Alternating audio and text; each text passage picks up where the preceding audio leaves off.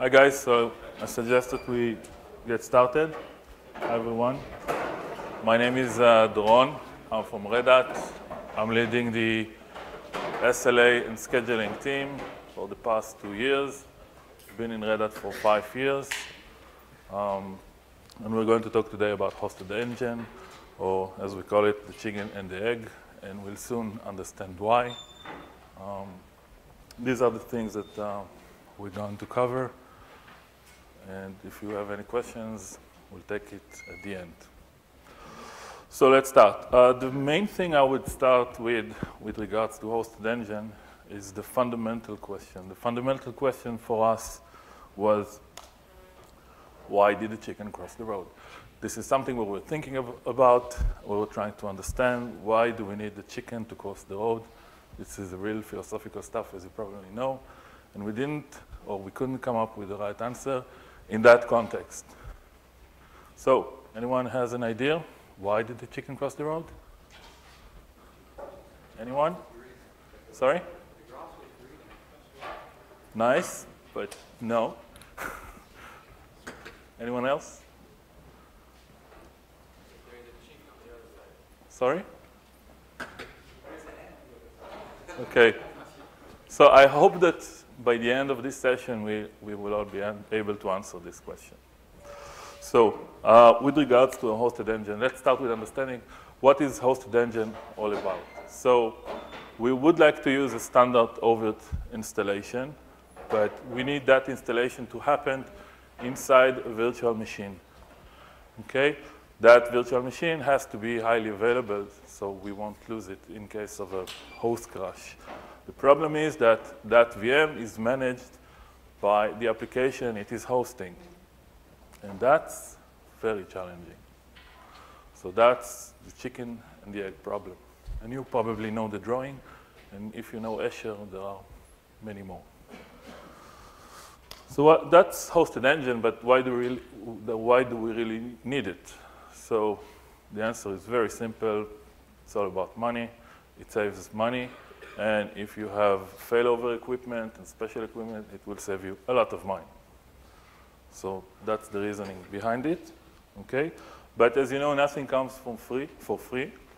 While we were trying to implement that, we were actually looking into some serious challenges. Okay? So to begin with, we had the whole chicken and the egg stuff. How do we end up in a situation that a VM is running an application that is monitoring and controlling that same VM? That's quite a big of a headache, which we had to handle with, and we will soon see how exactly we solved that.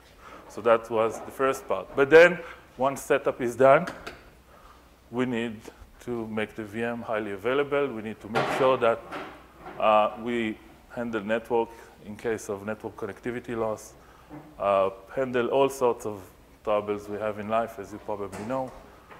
Life is very hard in the data center, so we need to be able to handle unexpected things as much as we can. So load balancing, maintenance, everything we need to do with the standard equipment, we will have to do here, but as you can see, it's a bit more a bit more complicated. So when looking at these issues and understanding what's the right or the possible way to do it, we were trying to look for existing solutions. So let's take a look at what we know.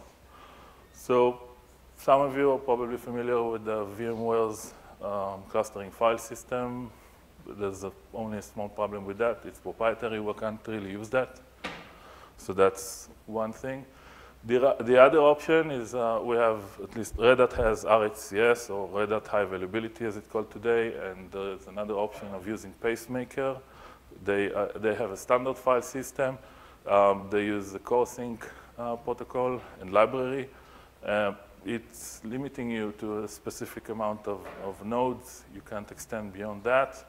And there's no real Ovirt node support, which is something that we need. Most of our users actually use Ovirt nodes. So this is how we started. This is the market or the available solutions as we saw it. And we said, OK, let's try to think a little bit more about that. Okay. let's try to consider a standard file system and not a proprietary one, and go for Sunlock lists. Sunlock, I don't have a special slide on it. Basically, it's a locking mechanism.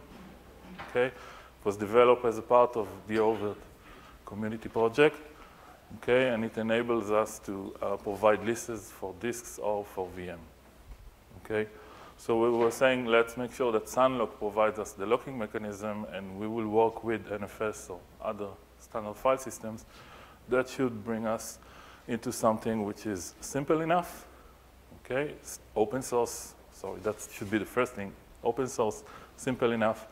It's focused in virtual machines, so there's not a lot of logic behind it like the other solutions have, because they would like to provide high availability for other resources and entities as well.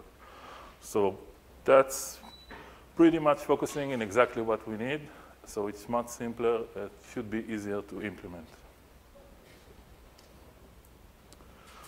So with this concept in mind, we decided to go and start looking at the architecture.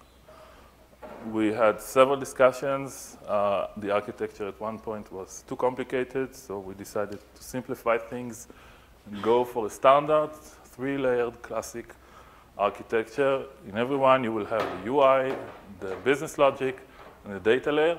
So in our case, we have CLI, that's Linux. We have Ovirt HA agent, okay, and we'll soon see exactly what each of them is doing. And we have the Ovirt HA broker. The broker basically is connecting us to the shared storage. And that's it. Very simple architecture. So let's start diving into it, starting with the CLI. I'm not going to read all of that. That's something you can actually do with the simple minus help. But in general, the CLI is very rich. It gives you the whole VM lifecycle and even more, any storage-related functionality that we need. Let's see, status reports, password changes, anything else. It's very basic, I know, but it's Linux. And it gives you all the functionality that you need in the beginning, including maintenance support, as we will probably cover later on. So nothing really, I mean, it's not rocket science, a very basic CLI, which will give you all the functionality that you need. Moving to the next level, we have the HA agent, okay? Or as we call it, the brain. Basically, that's the component that has the state machines, the logic, everything that is related to high availability. It's a standard system service. Okay, it can crash and burn. We have another one that will make sure that we will handle this situation. Okay, and if something wrong happens to the VM, then that model will take action. Either restart the VM or migrate it or do something else based on the state machine that is relevant to that situation. Okay, in order to get the information and connect to the storage, we have another layer, which is the next one, data layer, and that's the HA broker. Okay, so the HA broker, or the middleman, is basically an intermediate layer between the logic and the actual data. It's a standalone service, so again, it can crash and burn. We have another one as a backup. Okay, we use shared storage, so this is actually connecting to the storage. It's writing and it's updating and reading from specific areas in the storage. And we will soon see exactly what we're doing in the storage. So that's the storage part. And with regards to monitoring, so it has a very nice pluggable architecture, so you can actually create your own monitoring components. Basically, it's small scripts like a ping script or something else like, I don't know, SNMP. That should report back and give us some sort of indication. So if we want to ping the gateway, for example, and we have a very small script that is doing that, it takes as an argument a gateway IP address, and it returns true or false, basically, whether we have a ping to the gateway or not. The same goes for CPU load and 3 others built-in monitors that we have. But going forward, as you can see, this is pluggable, so you can add your own. And one day, we should be able to support other HAVM types. So you can actually have be able to monitor other characteristics or other attributes of the VM based on the VM content. So that's about monitoring. The purpose of monitoring is to be able to provide us the information, and then the logic part, which is the agent, should be able to calculate the situation and understand what should be done. So for that purpose, okay, we made up some sort of a small system that is scoring a host based on the monitoring results that we got. So there's it's a very simple mechanism, which is bitwise, and basically every bit is telling us whether it's a ping issue or a gateway issue or anything else. We end up with a score, and the score represents the host status. So in this way, it's very easy to get a number, and that number represents the host suitability to run a VM, which is highly available, hosted engine in this case. And then all we need to do is compare every two hosts, which is rather simple. The bigger one will be the better one. So that's scoring. Looking into the storage.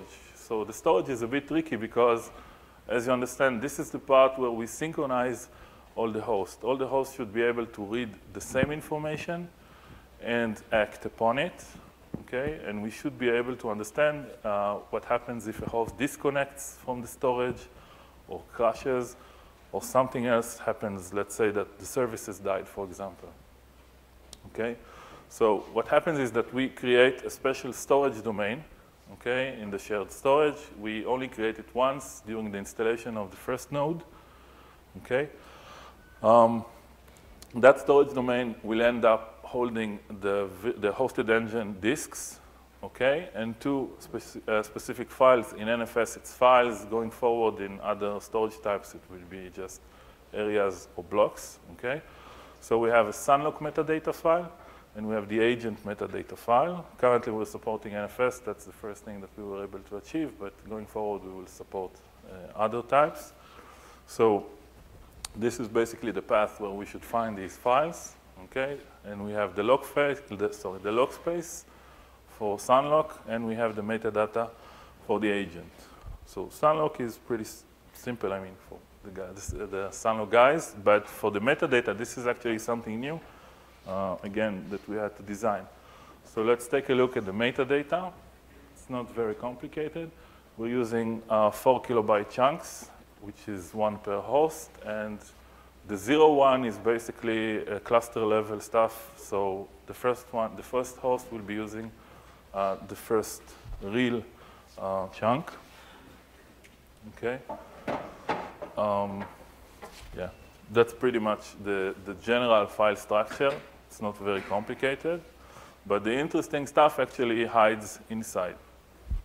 So if we will dive to one of them, we will actually see that it's divided into two parts.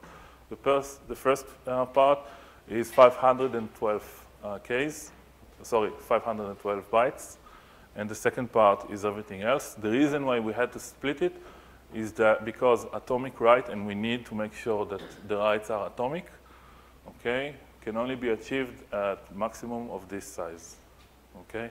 So the first part, which is the first 512 bytes, simply holds a list of bytes. This is what you will actually see inside the storage if you take a look.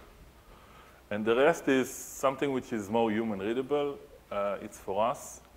So we should be able to debug it, or if something happens, and you can actually retrieve that data, and take a look and understand what's going on. For example, we have a very nice timestamp, so you can actually see if the host disconnected or was not connected for a long time. So that could actually be a reason not to use that host or to migrate away a VM from that host. And there are several other things here, such as the score, which is quite explicit, and everything else. So that's what we made sure that the storage will include. We have atomic writes, which means every time the broker will write it, everyone else will be able to read that information. The same information is being read by all the other hosts. So that, in general, is all that we needed. We have a locking system. We have a way to synchronize all the hosts together on shared file system, NFS, and basically that's it. The only thing we're left with now is to solve the whole chicken and egg stuff, which means how do we install a VM with an operating system, with the application, and then control that VM from the application it's hosting. So this is the basic flow. Okay, the first one is a bit long. The second one and later happens much faster. Okay, so we start with the basic setup, then we run the hosted engine HA, and we have VDSM being installed and create the first and only storage domain we have for high availability. Then we need to start the VM for the first time. It's an empty VM, and the disks are located inside the new storage domain we just created. We are installing the operating system and Ovirt, and we need to reboot everything to make sure that it's persistent. And we get, after the reboot, a list lock for that VM on that node, which leads us to a VM running the Ovirt engine. Okay? So that will be the flow for the first host. Anything else we'll see is much faster. Basically, we are starting the setup, running the hosted engine HA. VDSM is installed. We are actually be able to detect that that storage domain, sorry, this one, already exists. So we will ask the user, hey, is this HA, and you are working on the second node or above, and you will say yes. We will simply copy all the settings from the previous node, and that's it. You're all done. So let's see how it looks like in real life. I'm not doing any live demos here because, as you all know, the network here is the best effort one, so I'm not taking the risk. So it's not going to look very good, so I used my amazing graphic support. Still doesn't look very good, but in general, this is how we start. We run the setup. It's telling us that it's about to start to create a VM, do everything needed, have a lot of stuff running here. And then we're being asked for the storage configuration. We should give the shared storage path. Okay. As you can see, we're planning for Gluster, and there's more coming. This is quite an advanced stuff for my debugging system. Okay. Then we will continue to network configuration. What is VM configuration? We can decide how much memory we want, what kind of CPU, how many CPUs, and we end with with the hosted engine configuration itself. Basically, we are asked for the ID of the first host, which by default is 1. Okay, some other relevant information like password and so on and so forth. And then it will keep running until it will finish everything. It will create the VM for the first time, and it will provide us a way to connect into that VM. And as we remember from the flowchart, we now need to install the operating system. So we install the operating system, we reboot. The VM is automatically created again for us with the operating system now.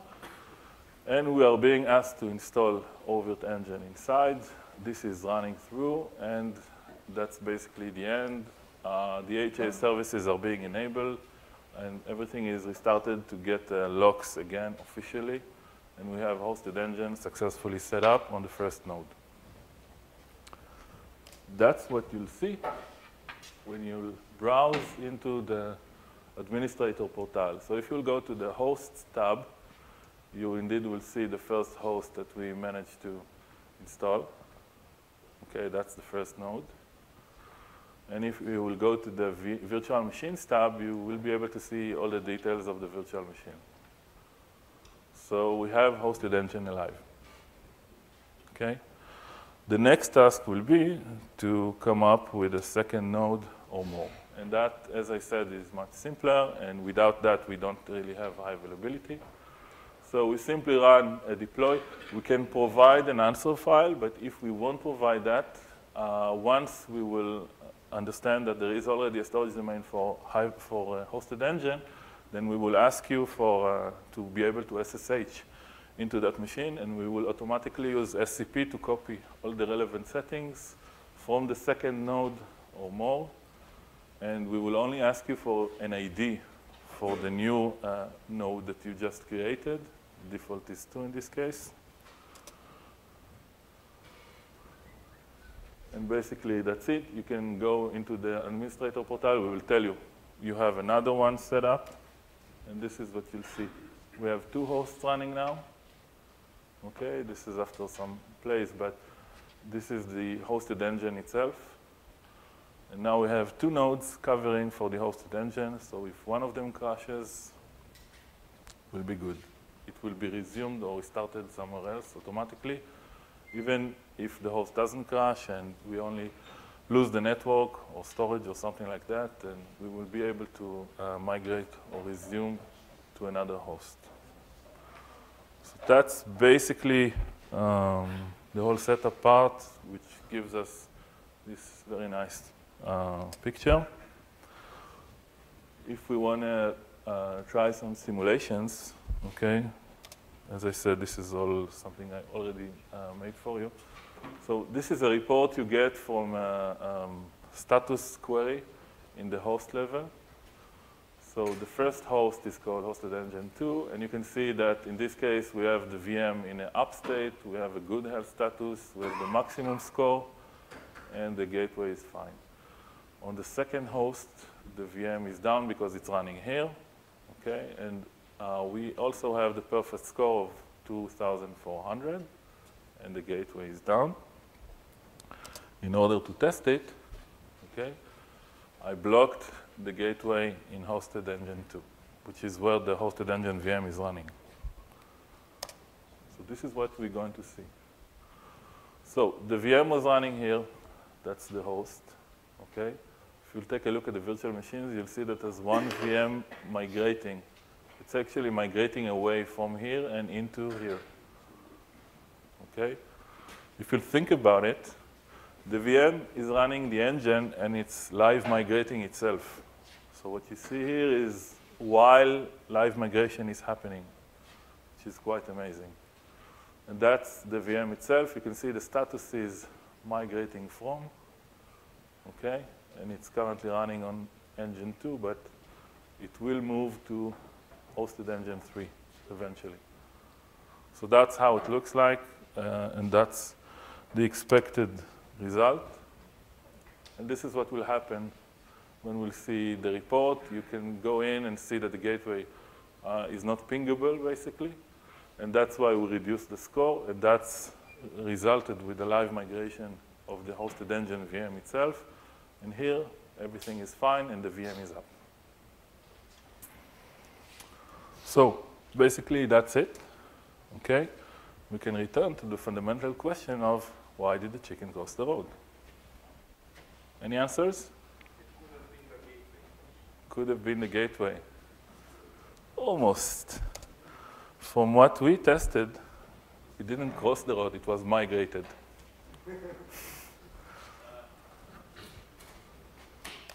That's it. Questions? Yeah. Let's assume you have 10 hosts. Do you need to run the engine setup on every host? No, that's exactly what I showed. You need to run just 2 or 3 or something like that. Yeah, you need to run the hosted engine setup, but it will automatically vacuum all the settings from the first one.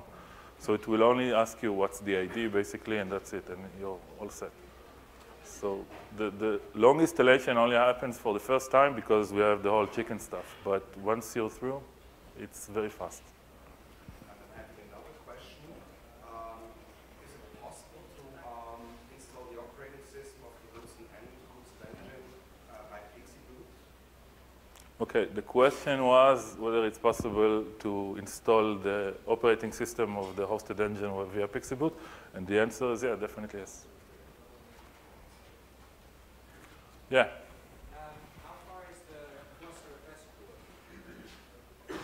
So can you repeat the question? The cluster Yeah. It's still in the planning phase or already in development phase? Which cluster FS? Sorry, the storage side. Yeah. The plan is you support now NFS, Right. but we are trying to support cluster as well, cluster FS. Oh, cluster. I heard cluster. Sorry. So let me just repeat the question.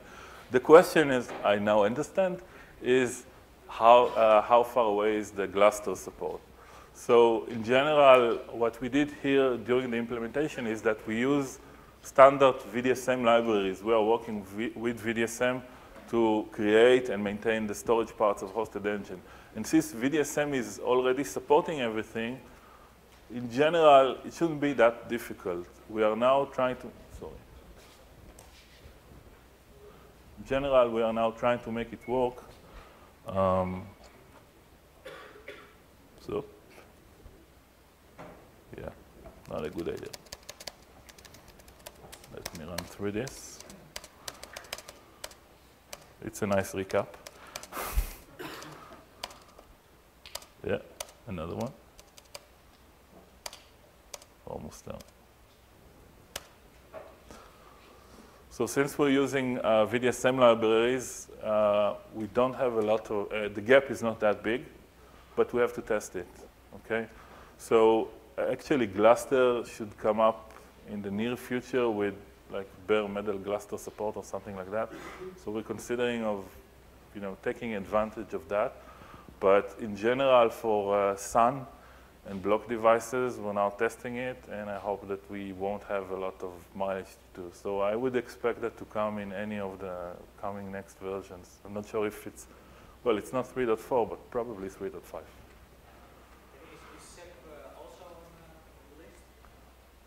Okay, the question is SEP also on the list? So I was, previously I was telling you about one of the solutions we saw was pacemaker.